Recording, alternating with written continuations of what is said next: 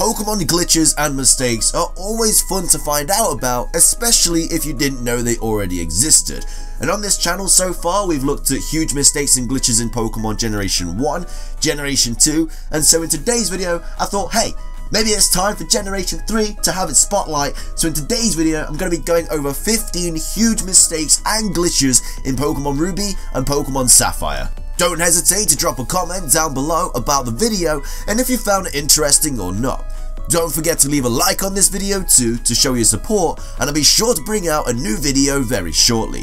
Make sure to subscribe if you haven't already to keep up to date, and follow my Twitter to updates about the channel. Both of those links can be found in the description down below. Now, without further ado, let's get into the video, and I really hope that you guys enjoy these glitches and mistakes from the Generation 3 games. So our first Generation 3 mistake and glitch in Ruby and Sapphire is the Acro Bike lockup. Now in the Japanese versions, continuously doing bunny hops by holding B in a patch of grass may cause the game to freeze after a wild battle. The game will not freeze if you weren't bunny hopping for too long, but the exact time you're required to bunny hop for is unknown. So it's all just down to chance. You just keep bunny hopping and hey, if you're lucky, the game might freeze, which I guess is unlucky. But hey, you guys know what I'm talking about. If the freeze is caused at the peak of Mount Pyre, the clouds still actually move though. This was fixed though in the international versions of Pokemon Ruby and Pokemon Sapphire. Our next glitch and mistake that we're going to be going over in today's video is known as the Sand Ornament glitch. So another Japan exclusive glitch basically. In a secret base, it's possible to create a hole where a poster originally was, with a sand ornament and either a 1-tile or 3-tile poster. So what you gotta do is basically place a sand ornament against the wall, then collapse it by pressing A. After collapsing it, put either a 1-tile or a 3-tile poster behind the crumbled sand ornament, then exit and return to the secret base. This will cause the sand ornament to reappear in its original form, but with the poster behind it, because placing a poster behind an uncollapsed sand ornament is normally impossible. So anyway, when you collapse the sand ornament again, a hole will appear on the tile where the top of the sand ornament was. In the localizations though, it's not possible to place a poster behind a collapsed sand ornament. Our next glitch for Pokemon Ruby and Pokemon Sapphire is known as the Surf on Land glitch, and again it's in the Japanese versions. Yes, there are a lot of glitches in these Japanese versions of the games, but anyway, in the Japanese version you could use the Acro Bike to surf on land by jumping right next to the coast at a specific spot on Route 118 and using surf at the right moment while in midair. This was fixed in the international versions, however there's loads of different glitches that also spawn from this glitch, so hey, have fun with it. The next glitch for the Generation 3 games that we're going to be going over is known as the Trick glitch. In the Japanese versions, once again, Trick can be used to switch mail with another item what the enemy is holding. This results in an item that has the mail icon, but acts like the item received with Trick. If this glitch is repeated 6 times, mail can be given to the Pokemon without having to attach a message, and you can just infinitely withdraw the item from your Pokemon by giving it mail then withdrawing again. This can also glitch up towers, which allows you to walk on water and similar things if you try to give the glitch mail to another Pokemon in your party and change a phrase field. The type of a corrupted tower depends on the phrase though. The location of a corrupted tower depends on the phrase field that the new phrase was written to. In all other versions of Ruby and Sapphire, Trick will fail though if either Pokemon is holding mail, making the glitch impossible to perform. Our fifth glitch for today's video is known as the Yellow Scarf glitch. In the Japanese version, once again, it is possible to receive both the green scarf for 200 points in the Smart condition and the yellow scarf for 200 points in the Tough condition from the chairman in Slateport City's Pokemon fan club by presenting a Pokemon with a high score enough smartness and talking to the chairman twice, even if the Pokemon does not have 200 points in the Tough condition.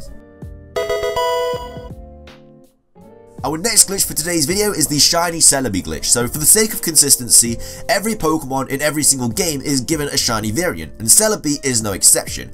However, because the only way to obtain Celebi legitimately was through distributions, which use fixed IVs to prevent it from being a shiny, its shiny version was left unobtainable through normal means. This sprite may still be seen in a lighter hue though if a shiny Pokemon transforms into a Celebi. And some of you guys probably like, well hey, isn't it just shiny lock then? What's the problem with that? Well, that's just a day-to-day thing we have when shiny hunting. Well, hey, shiny locked Pokemon didn't actually come into effect until Generation 5, and this was a Generation 3 game, so therefore, you know, shiny lock wasn't actually a thing, which is why it is a mistake in the games.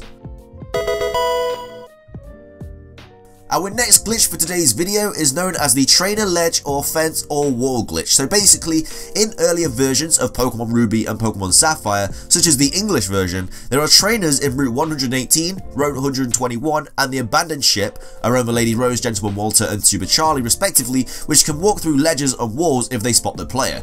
This glitch was fixed in later versions of Ruby and Sapphire though, such as the Spanish version, as well as all versions of Emerald. Our next glitch and mistake in Pokemon Ruby and Pokemon Sapphire is to do with Victory Road. So in B1 floor of Victory Road, there is a ledge near a certain staircase in the Japanese and English versions. Here, if the player jumps to the ledge to the left, he or she must go through a long path through B1F and B2F to be able to go back to the right of the ledge. In non-English European versions though, the ledge was shortened by one tile, making the path accessible in both directions. However, this ledge was removed entirely in Emerald and the Pokemon Omega Ruby and Alpha Sapphire remakes. The next mistake for today's video in Pokemon Ruby and Sapphire is known as the Trainer Sprites mistake. So basically, certain trainers in Pokemon Ruby, Sapphire and Emerald were changed for the international versions. For example, Hexmaniacs were changed to have smaller eyes with pupils in their battle pose, and the female Psychics have their arms stretched outwards, possibly because players might confuse the hands around the chest due to the handheld screen's resolution. The male Cool Train has minor changes to his hairstyle as well. However, the most notable is the Sailor because there's a lot of controversy around it. So basically, the Sailor whose pose resembles a gesture called the Brass Dihana, involving raising a fist and slapping the biceps on the same arm as the fist used, also known as the Iberian Slap or the Iberian Finger, which is equivalent to giving the middle finger in countries and speak Spanish, Portuguese, French or Russian. So basically it was going to seem as kind of controversial and kind of rude as well, so they kind of had to change the sprite because hey, you don't want to be, giving the middle finger to kids playing the game, it's just not right. Our next glitch and mistake for the Pokemon Ruby and Pokemon Sapphire games is known as the name change during evolution glitch. In the original English release, any Pokemon will have its name changed when it evolves as long as its current name is the same as the species name, which presumably means it's not a nickname. The game doesn't actually keep track of whether a Pokemon has been nicknamed until Generation 4. In Revision 1, it was changed so that it only applies to Pokemon with originated in an English language game. So for example, if you had a Bulbasaur named Bulbasaur in capital letters and received it in a Spanish language game, if traded to the original English Ruby or Sapphire games, would be named Ivysaur when it evolves. But if traded to a later revision, its name would remain Bulbasaur. The Revision 1 behaviour was carried over to the European localizations of Ruby and Sapphire and to all releases of Fire Red, Leaf Green and Emerald. Our next glitch for today's video is known as the Berry Glitch. In the original release of the games, berry growth and other events based on the game's day counter will become frozen for 366 days, starting 366 days after the cartridge's real-time clock is initialized. This is caused by an off-by-1 error in the function, which translates the calendar date supplied by the real-time clock into a day counter for in-game use. It was fixed in English Revision 2 and in Revision 1 for all other languages though. The next glitch for today's video is known as the Sootopolis Rock Wall Oversight. Basically, in Sootopolis City, to the left of the staircase leading to the house of the old lady who talks about my pyre, there is a rock that the player can actually walk in. The player can only go one step in, however, so it's not really an insane glitch, it's just again something cool that you can try out yourself if you haven't tried it yet. The next glitch and mistake for our Pokemon Ruby and Sapphire games is known as the 256 item selling price book. So when selling at least 256 of an item, even though the Pokemart states the correct price, for every 256 the total price is actually counted as Pokemon dollars, and the player loses 2,560 Poké dollars for every multiple of 256. The next glitch for today's video is known as the Dewford Gym statue error. So basically, the wall behind the statue to the right at the entrance of Dewford Gym behaves like a statue, and you can actually press A on it, and when you do it says Dewford Pokemon Gym Brawly Certified Trainers, and after Brawly is defeated it will list the player as a certified trainer. So hey, nice that it's not on the statue and it's actually on the wall for once. It's very, very professional. Thanks a lot, Brawly. The last glitch for today's video though is known as the HP bar oversight glitch. During a battle, if the player's Pokemon deals over 33,037 damage, the opposing Pokemon will faint without its HP bar being drained. if the damage dealt is exactly 33,037, the HP bar falls to 0 instantly without any delay.